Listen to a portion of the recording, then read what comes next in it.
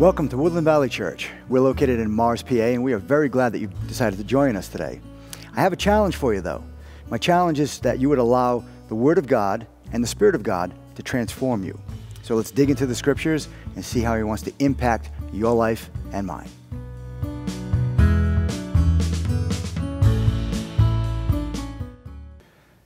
This is Memorial Day weekend, and we do honor fallen soldiers from the past that have paid the ultimate price for our freedom, to be able to come here today and to be able to worship and adore our King in spirit and in truth. And as I was thinking about that this week, it got me thinking about requirements, expectations, and soldiers go into the military, well, boys go into the military and become soldiers, knowing what's expected of them. They're deployed around the world, and they're told what the expectations are. And the expectations are, you might not come back. You might not return home. And they know this before they go. Yet still they go. And that's kind of what I want to talk to you about today as we're going through our series on what it means to be a community of believers, like faith, the faith family of God. And we've been looking at some pretty amazing benefits and amazing blessings that God showers upon us. But a lot of times what happens is you'll go to church and you'll raise your hand, you'll get excited about something, and then you'll leave and you're all kind of pumped up and warm and fuzzy for a while, and then you kind of get back into life, and you never know what the expectations are to be part of something greater than you could possibly imagine. And that's what we're going to talk about today. Well, let me ask you, have you ever been in a situation where you were completely, utterly, laughably ill-prepared? I know probably every parent here saying, yeah, every day. Nobody told me about this kid thing 24/7. How many of you knew having a child was a 24/7, 24-hour, 7-day-a-week job ahead of time? You may have known it, but when you get hit by the reality of it, you think, wow, I don't know if I have the qualifications to be a parent. That's what they say. They say, you're qualified to be a parent when you are a, what is it? Grandparent. That's right. And that's, maybe you were given a job and you didn't get a job description. Expectations, you don't know what they are. You get onto the job and you don't know what you're supposed to do. Or maybe you take a college course. And I had one professor that, every professor gave us a syllabus. And we took the syllabus and we knew what was expected of us. One professor did not. It was my worst class. I hated the class because I didn't know what was expected of me. We need to know. Well, how about this? Maybe you get a promotion and you're in the same company and your boss kind of just assumes you're going to know what to do, and you kind of get into that position and you're thinking, okay, what do I do now? It's kind of a tough situation. And maybe in that situation you failed miserably.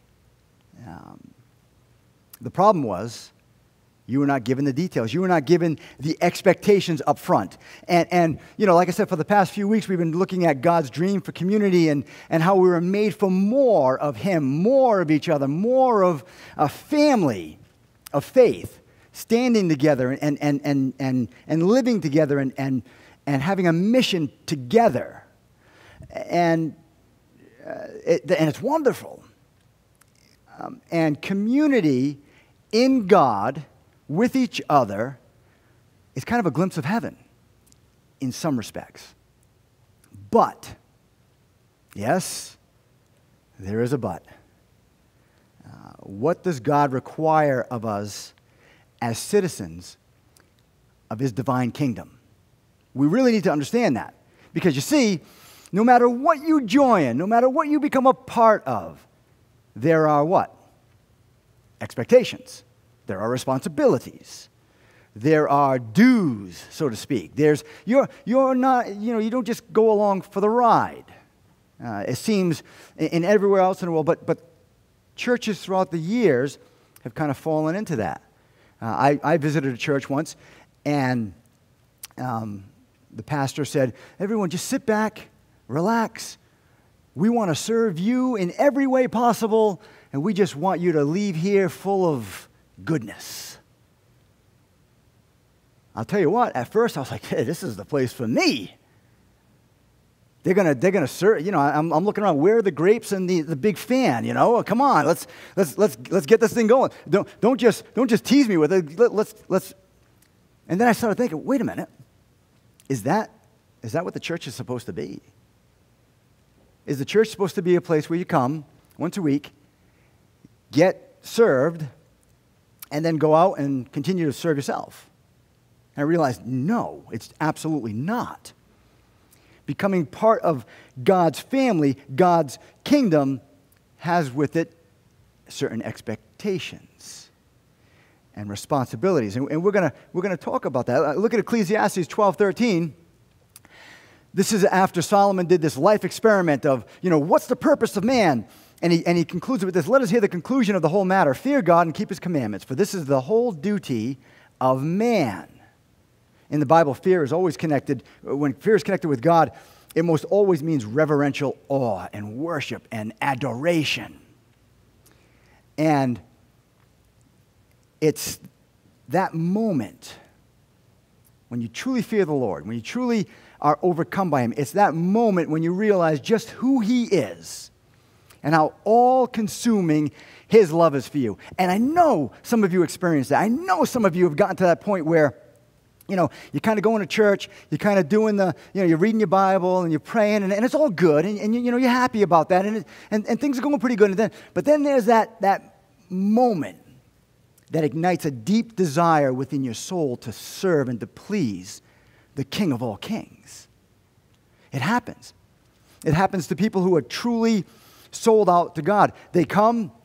And yeah, there's a period of time when there's a growing and there's a learning and there's an absorbing and then all of a sudden you're hit with it. And it grabs you by the soul and it won't let go. It's that moment when you think, God is God. He is almighty. He is everything. And all I want to do with the rest of my life is serve him. I know some of you have experienced that. I know it for a fact because you've shared it with me. It's that moment that changes everything. When you go from being a spectator of the kingdom of God to becoming truly a citizen of the kingdom of God. And you have this overriding desire, passion, hunger in the core of who you are to be what God wants you to be and to serve the King of all creation. It is an amazing time. John 14:21. Jesus said, whosoever has my commandments and keeps them, he it is who loves me, and he who loves me will be loved by my Father, and I will love him and manifest myself to him. Here's the bottom line. Please get this. If you want more of God, simply give God more of you. Now, we're going to map that out today. I'm not saying, hey, everybody, get your checkbooks back out and write a bigger check, write another check. That's so small in the kingdom of God.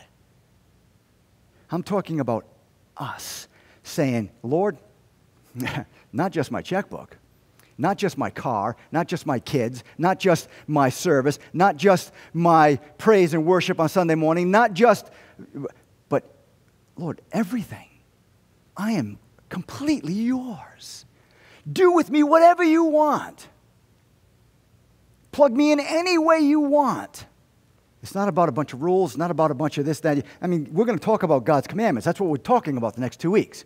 But it's more than just, okay, what? Thou shalt not kill. Check that one off. I got it. No. It's about becoming citizens in the kingdom of God where there's only one king. And it's not you, and it's not me. It's Jesus Christ. And that's what we're going to talk about. He says, if you love me, you're going to keep my commandments. And that's where we step up. That's where the rubber meets the road, and we step up and we actually become what he's called us to become. In Exodus 19, that's where we are. You can turn there in your Bibles with me. In Exodus, well, actually, we'll be in Exodus 20, but in Exodus 19, we come to the foot of Mount Sinai, where we see this ragtag group of frightened, grumbling, fugitive slaves. Now, remember, where did they spend the last 400 years? In Egypt, okay? They have no sense of identity, no clear knowledge of God. They're in chaos, ready to run back to Egypt at the first sign of trouble. And what does God do? God doesn't say, hey, when you wake up tomorrow outside of your tent, there's going to be a sword in front of everyone's tent. You're going to be okay. He doesn't do that. He doesn't manifest his glorious angels all around them and say, see, you're okay. I'm going to take care of everything. He doesn't do that. Instead, he gives them their expectations, his expectations of what they're supposed to be as the community of believers in the kingdom of God. And that's what we're going to look like. He maps out his expectations for their citizenship. And we're going to go, you can follow along in your notes. We're going to be in Exodus chapter 20. The first one is to prioritize. We need to prioritize. As children of God, as citizens in the kingdom of God, we need to prioritize. That is, we need to, God needs to be first in my life. And we see that in Exodus chapter 20, verses 2 and 3. It says, I am the Lord thy God, which have brought thee out of the land of Egypt, out of the house of bondage. Thou shalt have no other gods before me. You know, if we want to be pure, holy citizens in a pure, holy community, then God needs to be number one. Everything else needs to stand behind God. There's a line. The line forms to the left, and God is first. Okay, with this first requirement here. I remember reading about a painting by a German painter, Adolf Menzel. I actually have a reproduction of it right here. Can you see that? I know it's kind of dark and fuzzy, but if you look at the painting, he wanted to make this incredible painting for I want to make sure that I got, because I messed up as I was reading this, as I was doing the research, Frederick the Great, not Alexander the Great, Frederick the Great. Okay, every time I go over my notes, I say Alexander, and it's not it's Frederick the Great. But you see, it's a painting where he wanted to honor Frederick the Great, where Frederick the Great was meeting with his generals. So he began by doing the background. You see the trees back there, some clouds, and then he started doing the generals. He saved the king for last. Okay, and he went into great detail on what the facial expressions. And I know it's hard to see because it's not a very good reproduction, but there's a lot of detail. But he saved the king for last. He died before he finished it. You see that white spot? That's where the king was supposed to be. So here's this masterpiece without its centerpiece. It's no longer a masterpiece. That's what happens in our lives. People do the same thing. They concentrate on their career, or they concentrate on their own future, or they concentrate on leisure or sports or this, that, and the other thing, and they leave the king for last. And we end up without a masterpiece. We end up without a king.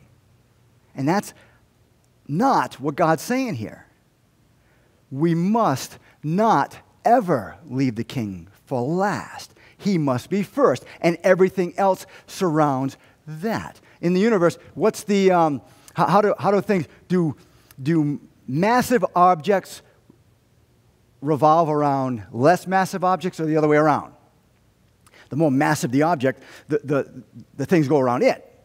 It's said that in the center of the multiverse, so to speak, there's an incredible mass that everything's just kind of spinning around. Okay, it's drawing it. This is what God is supposed to be in our lives. It's not supposed to be, hey, Lord, I can fit you in on Sunday mornings and maybe once in a while on a Wednesday night, but, I'm kind of busy. God says, I need to be number one in every aspect of your life. I've had people say to me, yeah, I go to church, and I try to do the right thing with my family, but I work at a place where it's just, you got to cuss. If you don't cuss, you don't fit in.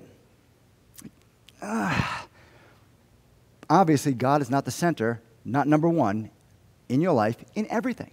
He's got to be number one in everything. When asked about the most important law in all of Scripture, Jesus said in Mark 12:30, thou shalt love the Lord thy God with all thy heart, with all thy soul, with all thy mind, and with all thy strength. This is the first commandment.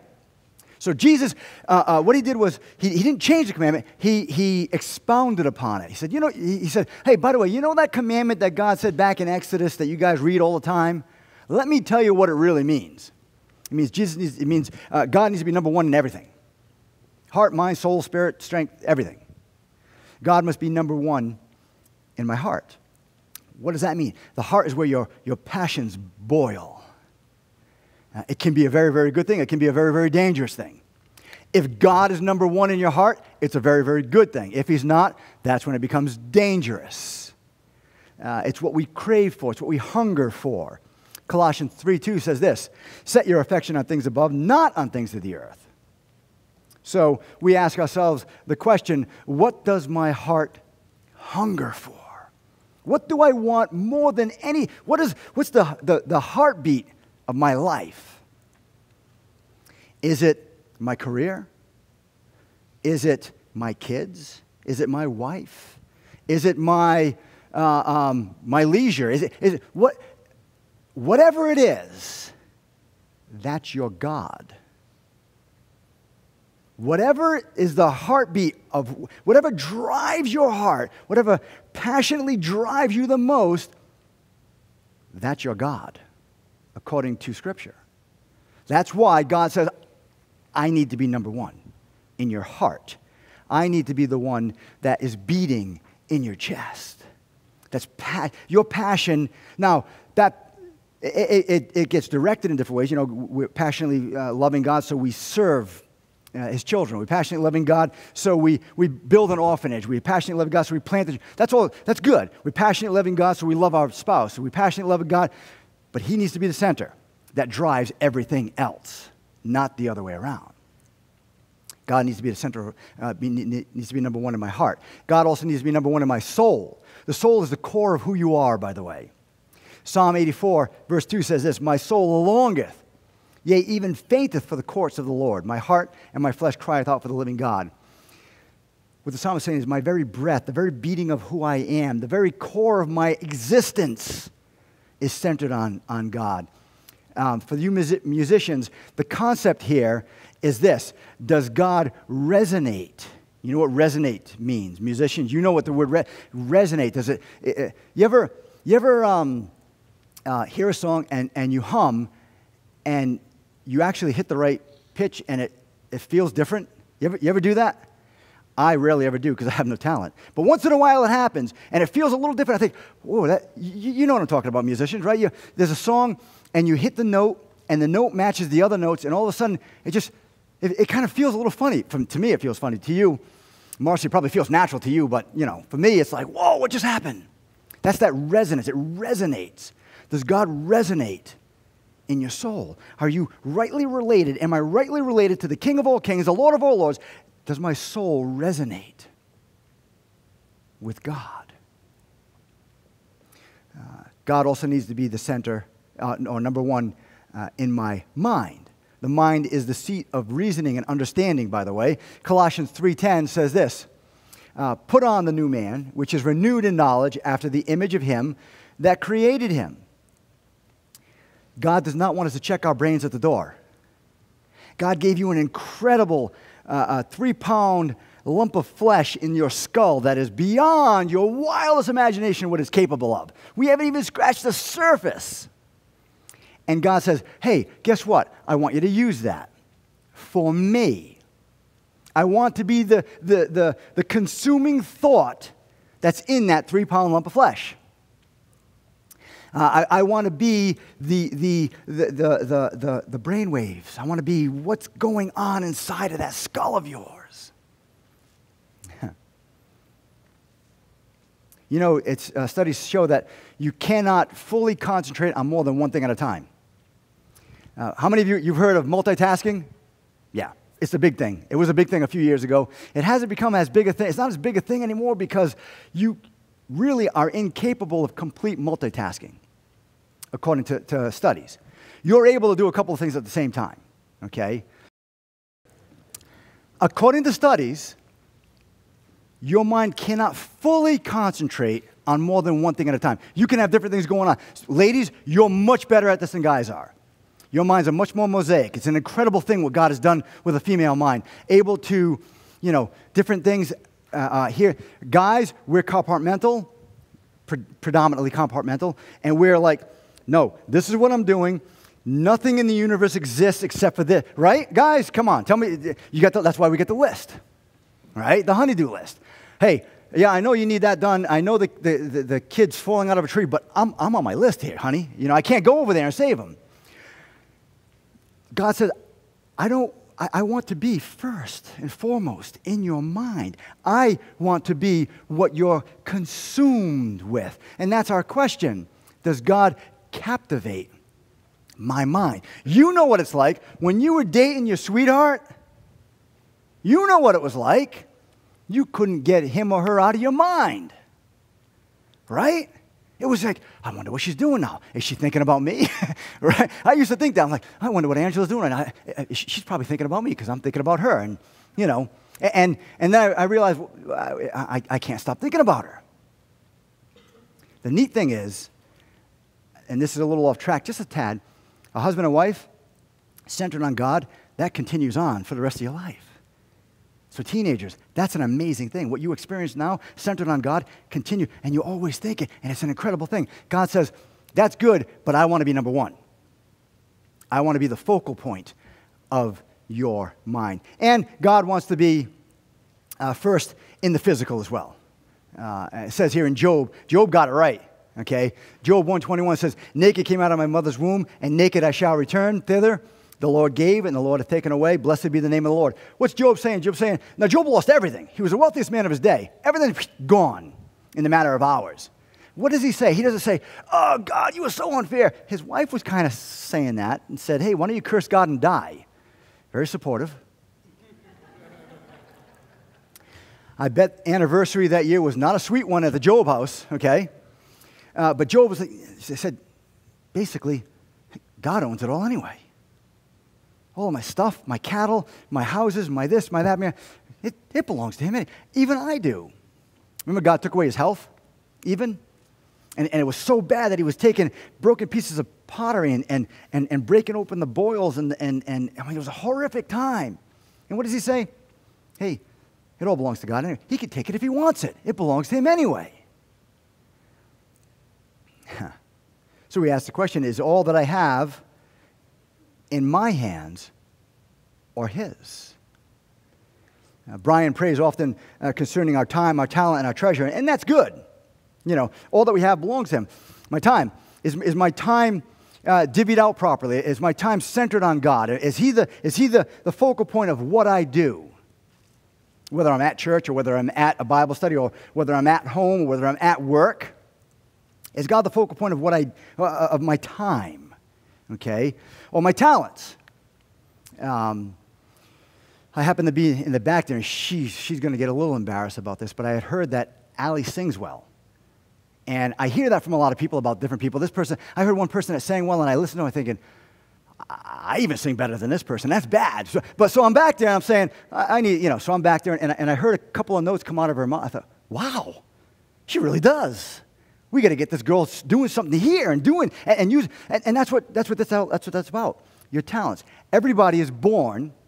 Let me ask you this: how many of you have ever felt that you are maybe a talentless clod? Any of you ever feel that way? Come on, help me out here. Am I the only? Thank you, Neil. You backed me up there. You and I are the only ones with no talent in this building. Okay. Every human being is born with between 500 and 800 natural abilities and talents. Didn't realize that, did you? Now, Neil, you and I are probably on the 500 end, but everybody else in here, 800 for sure, okay? God says, okay, I gave you these. What are you going to do with it? What are you going to use them for? You going to use them for me or for you? Treasure. My resources, are they going to the kingdom of God or are they going to build my kingdom? God says, your physical, I gave it all to you. There's a little boy, 6-year-old boy named Tommy. I heard this story one time. He became passionately focused on God. I thought, 6 years old, really? And then I remembered, oh yeah, out of the mouths of babes, God perfected worship. Okay. He had this passionate focus on God and the love between them, and it became his reality.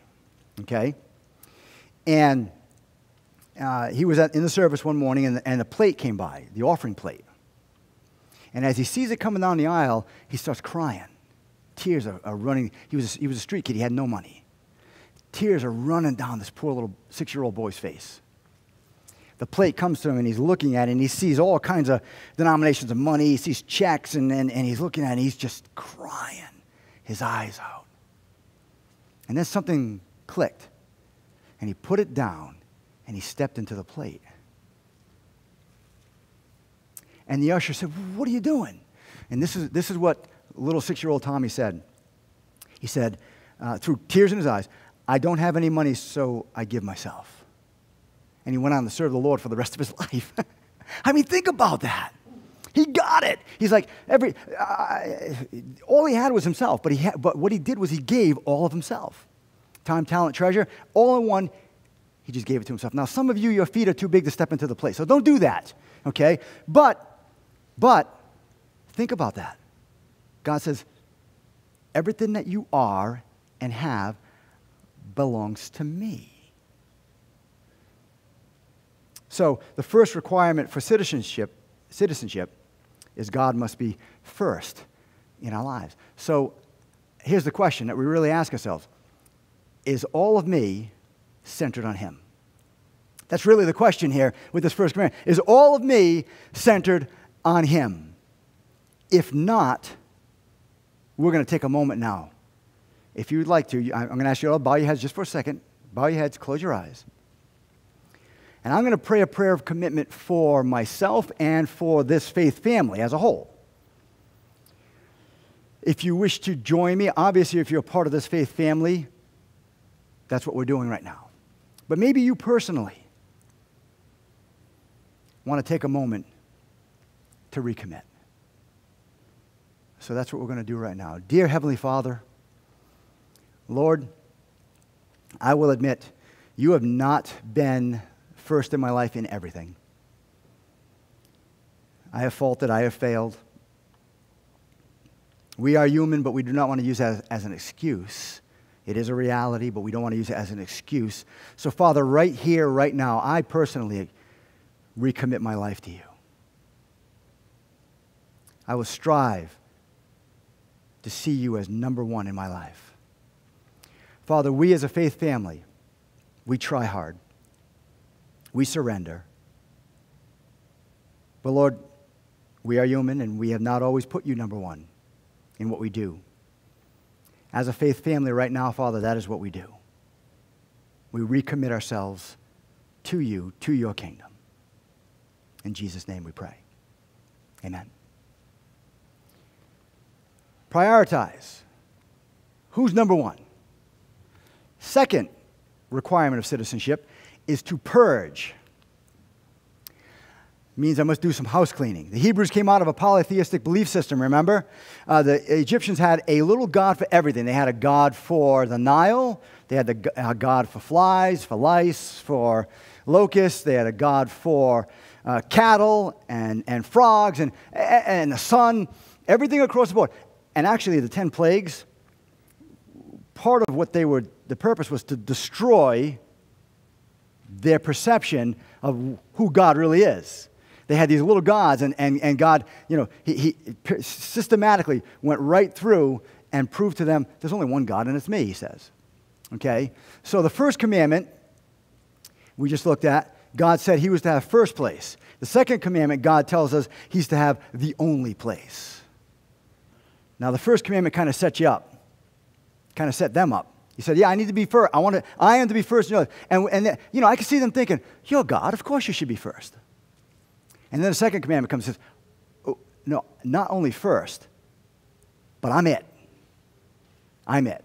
Exodus chapter 20, verses 4 through 6 says this, thou shalt not make unto thee any graven image or any likeness of anything that is in heaven above or in the earth beneath, or that is in the water under the earth. Thou shalt not bow down thyself to them, nor serve them. For I, the Lord, thy God, am a jealous God. Here's the bottom line. God, now I want you to try to wrap your brain around this one for a second. God loves you so much, he's not willing to share you with anything or anyone. We look at this, we see, God is jealous. Wait a minute. Isn't that kind of petty? Isn't that kind of small? On the contrary, there's not a man in this room, I guarantee, if you are worth half your weight in salt, there's not a man in this room who's not jealous for his wife. Now, let me map that out. I'm not talking about, you see your wife talking to the mailman that comes by, so you jump in your truck and you run him off the road. No, I'm not talking about that. That's crazy stuff. Who is not here today, going tomorrow, kind of wishy-washy, nice feeling. God says, no, it ties us together. I will share you with no one, he says. No one. As a matter of fact, when anything else comes into our life that shares the throne with God, we're cheating on God. Now, I know some of you very, very well, and even the thought of cheating repulses you. And that's right and proper. And you might be thinking, I don't cheat on God. I don't worship other idols or gods or anything like that. Well, I think Augustine put the whole concept of idolatry really, really well. I think I got it up here, yes. Idolatry is worshiping anything that ought to be used or using anything that ought to be worshiped. Man, that's good. Take a look at it. Idolatry, that means anything else sitting on the throne with God. Idolatry is worshiping anything, okay? He said, idolatry is worshiping anything that ought to be used, which basically is money, cars, houses, anything, okay? Or using anything that ought to be worshiped, using God for your own ends. I come to church to network with people. I had a guy say that to me once. He's like, hey, pastor, really like your church, but I'm going somewhere else. I was like, wow, okay, what's going on? Well, there's a church down the road. It's 3 times the size. Like, oh, okay, if that's what you're looking for. I said, sorry to see you go. He said, yeah, I'm going to be able to network there a whole lot better than our church. I'm like, and you're telling me this? It was kind of bizarre. Using God, look at it. It's a great definition. Our idols today look very different than the idols of the Hebrews. Materialism, love of leisure, worship of self, family even, power, position. The list goes on and on. This is what our King says. Our King says, you don't need them. I'm enough. That's what it comes down to. That's what this command comes down to. God says, you know what? You don't need to have that stuff as the worship in your life, as the focal point of your life. Now, do we need to work and earn money and survive? Absolutely. In fact, the Bible says that if you don't provide for your family, then you get a problem. Okay? Do we need cars and houses? Do we need stuff? Do we need stuff? We do. I need food. Clothing and cars and career. Yeah. But they're tools in serving the kingdom of God. And God says, I'm enough. You don't need to worship anything else. You don't need to be consumed with anything. I'm enough, he said. And that's the second, take a look at how Isaiah puts it. Isaiah 43, verse 11 says, I, even I am the Lord, and beside me there is no Savior. In other verses, it says, there is no other. No other. There should be one God and one God only in our lives. He should be first and everything. So we got to ask ourselves the question, is God enough? And only you can answer that. This is how you map that out in your head. Some of you are like me, you're picture-minded. You need something to kind of attach to it. Here's something. If God took everything that you had away but him, would that be enough? Now, flip it. If God gave you everything you wanted but he stepped out of your life completely, where would you be? That's terrifying. I'll tell you where you would be. You know where you would be? Anybody know the answer? This is not a trick question. If God gave you everything you wanted, or you thought you wanted, but he stepped out, what would that be like? 4-letter word, a couple of hockey sticks at the end, hell. Because because hell is separation eternally from God. So if God gave you everything, now in hell people don't get everything, but if God gave you everything, but he stepped out of your life, that's like living in hell, according to the scriptures. But if God took everything out of your life and he was the focal point and the center of your life, guess what that is like? Another word, opposite area, heaven. That's right. Because God is the central figure of heaven. He wants to be the central figure of your life and of mine. So we got to answer the question, is God enough? So we have to prioritize. We are to purge. What else are we supposed to do? We're to praise. I must reverence the Lord. Let me ask you this question. How sacred is the name of God to you? How sacred is the name of Jesus in your house, in your life? How sacred? And I say the word sacred because that's what it is. Sacred, separated, clean, pure, holy, righteous, without spot, without blemish. How sacred is the name of our King to you? Look at Exodus 20, verse 7. Thou shalt not take the name of the Lord thy God in vain, for the Lord will not hold him guiltless that taketh his name in vain. Reverence, respect, worship, awe, wonder, the humble bowing of the knee to the one who is above all and beyond everyone. Psalm 29, verse 2 puts it this way. Give unto the Lord the glory due his name. Worship the Lord in the beauty of what? Holiness. What a privilege. What an incredible honor. Look at how William Temple puts it. I love this quote. To worship is to quicken the conscience by the holiness of God, to feed the mind with the truth of God, to purge the imagination by the beauty of God, to open the heart to the love of God, and to devote your will to the purpose of God. Wow. So what's he saying? What does it mean to worship God? What does it mean to reverence God? It means let everything in you crave and hunger and be captivated by who he is. That's what it means to reverence God, to praise God. Praising God isn't just singing a nice song and then let's get on with the service because it's getting late. It's Memorial Day weekend. We got picnics to go to. That's not worship. That's not praising. That's putting in your time. And God says, I don't need you to put in your time. I need you to love me and to worship, and to praise, and to reverence. He is the Most High. He is the Ancient of Days. He is the Almighty Creator of heaven and earth. We must praise him, worship him, adore him. We must guard the sanctity of his holy name, a name that you and I will one day bear if we know him as Lord and Savior. Revelation chapter 22, verse 4 says this, we will see his face, and his name shall be in their foreheads. You know what that means?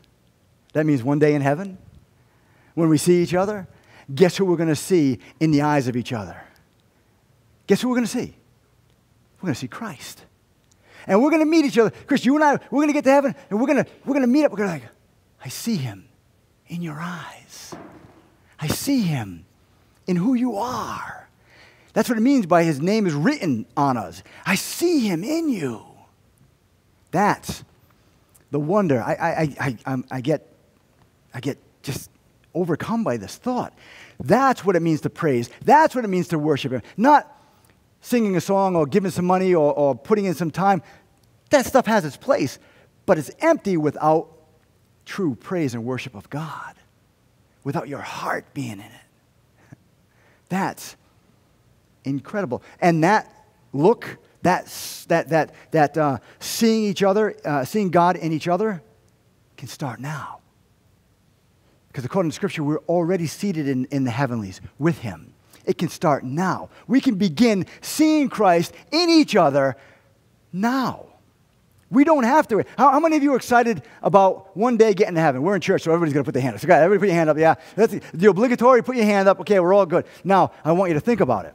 You don't have to raise your hand this time, but think about it. How many of you are really and truly looking forward to it?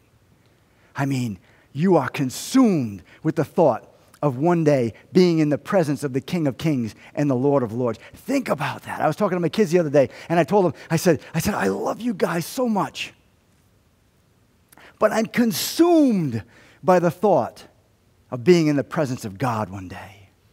Consumed by it. Literally on my thoughts. Even when I'm being a bonehead, I'm thinking, when I'm in heaven, I'm not going to be a bonehead. I can't wait to get there.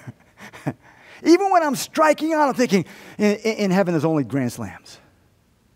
Even when I'm being selfish, I think, when I get in heaven, it's going to all be about him. And I consumed by that. But guess what? God says it can happen starting now. Starting now. We're citizens of heaven now. We can now be consumed by him. We can now be praising and worshiping him as the King of all kings and the Lord of all lords. And I gave this definition of worship to Veritas a few weeks ago. True worship and praise is to be consumed by God, to be captivated by God, to be conscious always of God. Incredible. Incredible. How do we do that? How can we tell? How can you tell if you're like, because that's not something you can stoke up. It's not something like, I'm just gonna think about God all day and I'm gonna stoke it up. Matter of fact, I'm gonna write his name on my hand here so that every time I look at my hand, I'll think about him.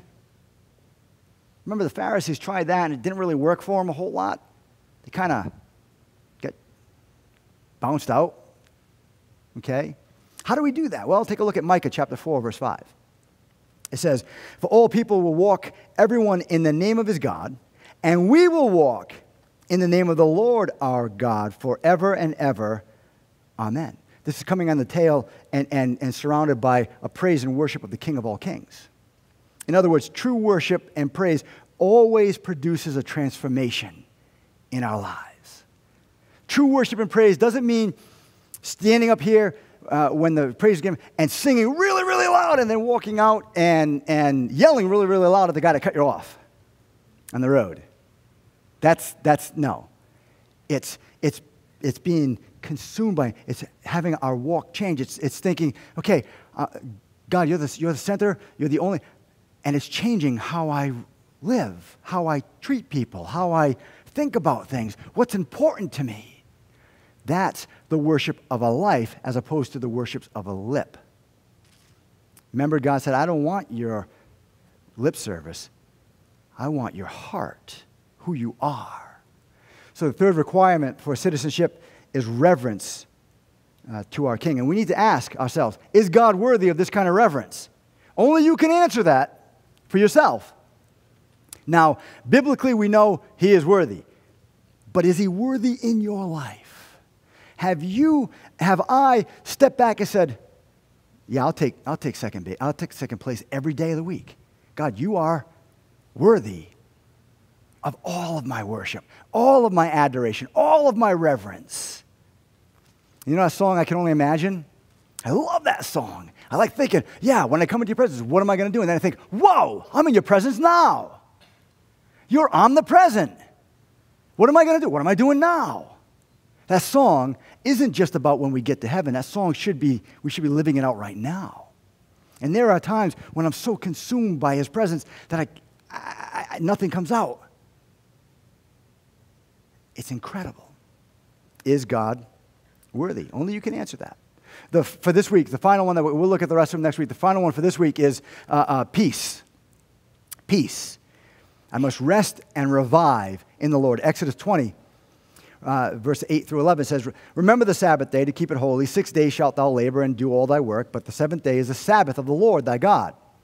In it thou shalt not do any work. For in 6 days the Lord hath made heaven and earth, and the sea and all that is in them, and rested the seventh day. Wherefore the Lord blessed the Sabbath and hallowed it, or made it holy.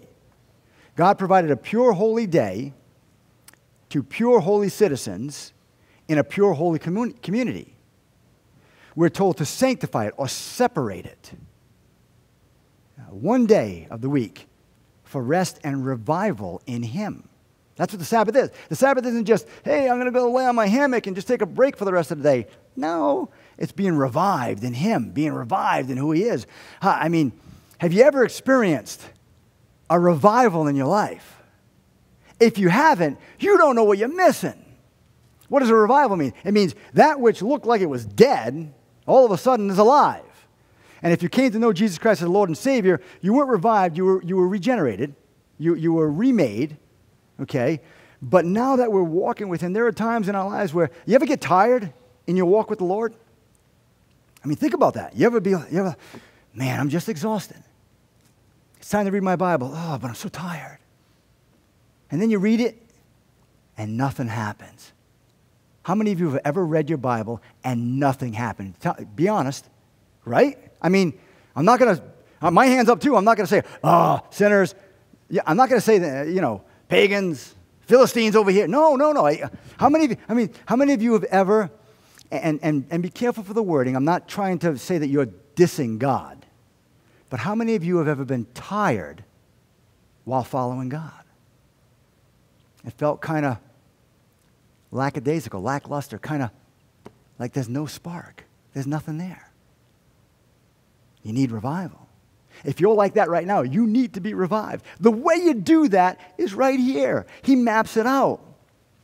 He says, separate a day for me where you're resting. Now, rest is different for everybody, but where you're resting and you're focused on me, and I will revive you, he says. And it's a gift from the hand of God. Mark 2:27 says this, Jesus said unto them, the Sabbath was made for man, not man for the Sabbath. Legalists have tried to make the Sabbath just another rule or regulation, but the Hebrew word Sabbath literally means rest and revive, recharge. That's what it means. I mean, there's an extended version of that. But the bottom line is rest, revive in me, he says. He says, keep it holy. Remember, holy means separate for a special use. That means take one day out of 7, every 7, and rest and revive in the Lord. That's where revival begins. Take a look at Psalm 85, verse 6. Wilt thou not revive us again, that thy people may rejoice in thee? When's the last time you remember really rejoicing in God? If it's been a while, you need to be revived. If it was 20 minutes ago, great. You still need to be revived because we need to be doing it constantly, okay? Many of you had a tough week, I'm sure. Maybe it's because of work, school, maybe the children, maybe your marriage, whatever it is. Some of you had a tough week. And some of you may even be exhausted and at the end of your rope. And God says, let me revive you. Let me fire you back up. And I'm not talking about stoking up an emotional response. I'm talking about something way far deeper, something that is in the core of who you are. And he says, I want to touch that place deep down inside you and light it back up. Many of us go through life in kind of like one of these deals, right? You ever been in a boat?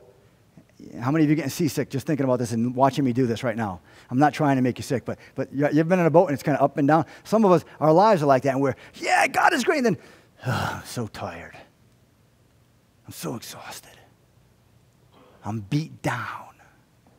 I can't even sense you, God. He says, I want to revive you. Take a look at Psalm 138, verse 7. Though I walk in the midst of trouble, thou wilt revive me. No matter what's going on.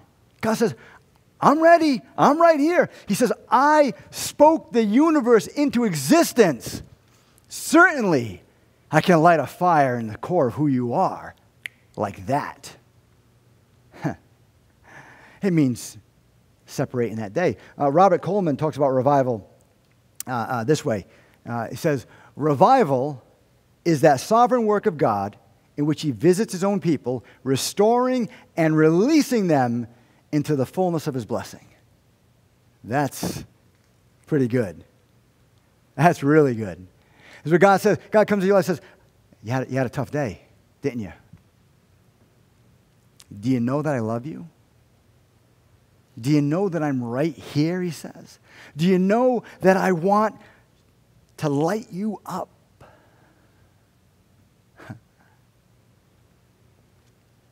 That's the gift of the Sabbath.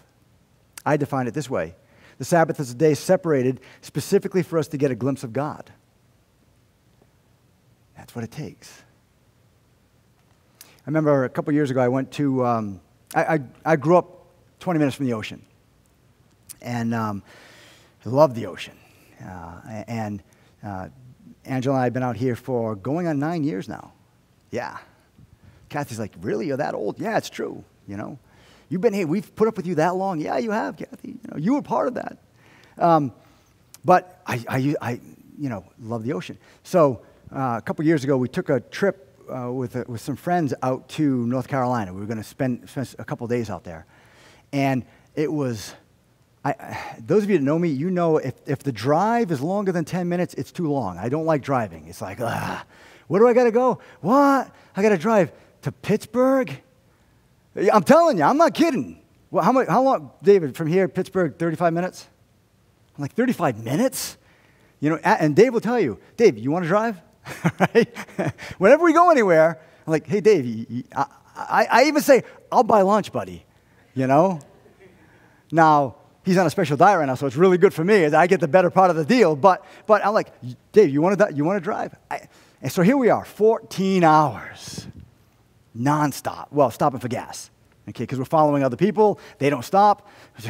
14 hours. And then we come around this bend and over the crest of a hill, and there was the ocean. And I was like, wow. 14 hours, gone. I was exhausted. I was like, oh, man, my backside hurts just from sitting in this position for so long. I just said backside from the pulpit. I'm sorry. I'm like, oh, man, I'm so tired. My eyes are like, you know, you get that road hypnotism. You know, you're like, but then all of a sudden, I mean, we pulled into the place that we were staying at. We barely touched our feet on the ground, and I was into the ocean. Clothes and everything. It didn't even matter. I think I made the mistake and had my phone on too, which was a bad thing. But everything else was good, okay? Everything changed when I got a glimpse of that ocean. God says, guess what? The Sabbath, that's what it is for your soul. It's where we get an opportunity to get a glimpse of God. And that revives who we are in the essence of who we are. And that is the fourth requirement for citizenship in heaven, in the kingdom of God. And we ask the question, are you being revived regularly, periodically, consistently? Are you consistently going before the King of Kings and the Lord of Lords and being revived? I'm going to ask you to bow your heads for a moment and close your eyes. We covered a lot of distance today. We took a little extra time because there really was no safe place to stop here. Here's the bottom line. We're going to be citizens. We are, those of us that know Jesus Christ as Lord and Savior, are citizens of a kingdom that's going to last forever, with the central and most important person being God himself. And these first 4 commandments, these first 4 expectations for a citizen of God have to do with him and how we relate to him. And maybe you came in here today, maybe you don't, you're thinking, yeah, it's great, but I don't know if I'm a part of what you're talking about, Pastor. I don't know if I'm going to end up in heaven forever. I don't know. If that's you, my Bible says today you can know. 1 John chapter 5 says, these things have I written unto you that you may know that you have eternal life. You may know it. My Bible says today is the day of salvation. Jesus said, I am the way, the truth, and the life. No one comes to the Father but by me. He maps it out very, very clear. Romans begins by saying, you know, all have sinned and come short of the glory of God. You, me, every human being who ever existed, sinners. We sin. We do things wrong. We've messed up. We have. God understands that. He knows that. He sees everything. Problem is, sin cannot exist in heaven at all. The Bible even goes on to say, the wages of sin is death. Spiritual death, spiritual separation from God forever. But God loves you way too much to let that happen. And he's made a way. John 3:16 says, "For God so loved the world that he gave his only begotten Son, that whosoever believeth in him should not perish, but have" what? Everlasting life. And if you walked in here today and you don't know that, or you haven't wrapped yourself around that, or you have not come to that point in your life where you're confident that you belong to God and that you will end up in heaven forever based on what he has done. If you are not at that place, my friend, now's the time. Don't wait. Don't put it off. Now's the time. You say, well, how? How do I do that? Well, if you call upon the name of the Lord, the Bible says you shall be saved. Calling upon the name of the Lord requires two things: turning from our sins, which is repentance, and turning to him, which is surrender.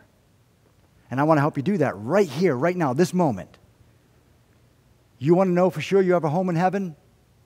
From the core of who you are, you can pray right now, right where you are. He'll hear you. You can say, Lord, you can say this, you can say it right with me, but mean it. Lord, I am not perfect. I have sinned, and I am so sorry. Then you can say this: Lord, right now, as best as I know how, I turn from that sin. I turn to you. And I place my faith, my hope, and my trust in your risen Savior, Jesus Christ. Now, everyone's heads bowed, everyone's eyes are closed. My friends, it's not some magical thing. It's far greater than that. It's not some super weird thing. It's far greater. It's supernatural. Something, if you just came to that point, and you turned from your sins, and you turned and placed everything in the hands of God, you've become a child of the King of all kings and the Lord of all lords, according to John chapter 1, verse 12. And I would love to pray for you. I'm not going to make you jump up and down. I'm not going to make you come forward. As a matter of fact, I'm going to ask you all to keep your heads bowed just for another moment here. And if you just prayed that prayer with me, I would love to pray for you. I'm not going to do anything wacky, but I would love to keep you in my prayer throughout the week. You just prayed that prayer with me just now. Could you do me a favor with no one else looking around? Could you lift up your hand? You could put it right back down. I just need to see who you are just for a second. Dear Heavenly Father, Lord, you are incredible. And Father, we come here before you today seeking to be your children, seeking to be citizens in your kingdom. And Lord, we know you already did all the work on the cross. But then you lay out what's required of us. Not for salvation, but because of our salvation. So Father, I ask that you would help us to be the church, to be the citizens of heaven that you've called us to be. I ask that you would lay your hand upon each and every person here. We love you. We cherish you. We come to you in Jesus' most precious name. Amen. God bless you. Have a wonderful day.